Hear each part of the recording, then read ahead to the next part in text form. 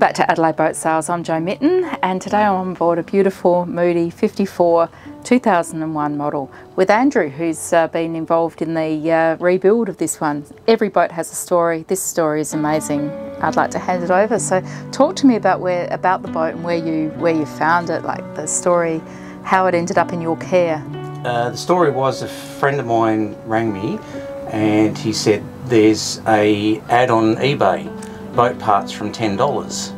So I jumped online and had a look at it and saw this boat and thought that looks really interesting. So I jumped on a plane and flew up to Ballast in New South Wales and had a look at the boat in the yard, and it was quite badly damaged at that stage. It had run aground, but I took one look at it and said, you know, this is the boat. And yeah, we put in an offer and bought it. Yeah, fantastic. Now I'm sure you didn't get it for $10, and no. From what I understand and the amount of work that's been done on it, it probably owes you well over $1 million now. Yeah. And if you put time and everything into it, and as a boat repairer and boat builder who's been actively involved in the industry for over 30 years, this became your baby, and it. Yeah, pretty much. I have a business partner, and we have over the years bought a few insurance write-offs, repaired them and sold them, and we've done pretty well out of that. And that was the original thought when I first looked at this one. But then when I actually looked at the boat physically, I went, nah, this is the one I want to keep for myself. Yeah. So I bought it with a view of keeping it and going cruising.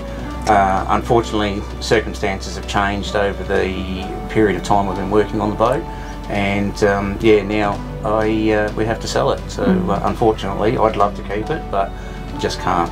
Yeah, no, I understand.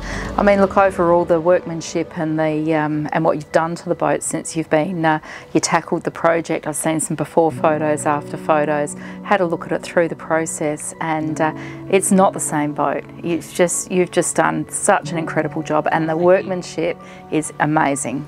Well, the idea was I wanted to take this boat basically around the world, so there was no shortcuts, there was never any thought of let's just patch it and sell it. So we literally went through everything on the boat from the masthead to the bottom of the keel. So all new keel bolts, new prop shaft, new rudder shaft, new bearings. The only thing we didn't do was the engine and the genset, which were both in good condition. There's all new electronics, the wiring's all been redone, all new pumps. So pretty much everything on the boat we went through, and if it wasn't 100%, it was replaced basically. So yeah, and yeah, really happy with the way it all came out, and like I said, just can't keep it now.